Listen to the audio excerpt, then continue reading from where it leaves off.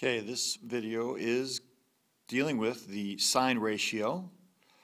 We want to solve for x. We want to find the side length of the triangle where the hypotenuse is 18 and we're given an angle of 24 degrees.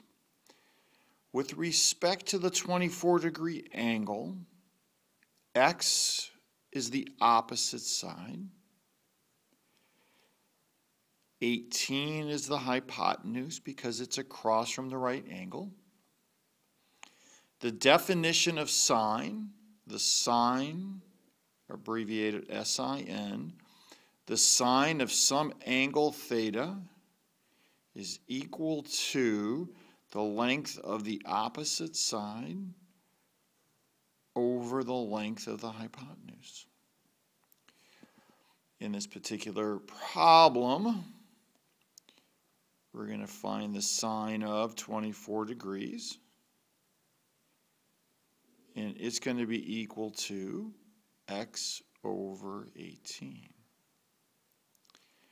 So next, we're either going to go to the trig table or use your calculator, making sure it's in degrees, and we're going to look up sine of 24 degrees, and we're going to find that that's equal to 0.4067. We're going to go 4 places. Equals x over 18. And to solve for x, I'm going to multiply both sides by 18. And that's going to give me 7.3212.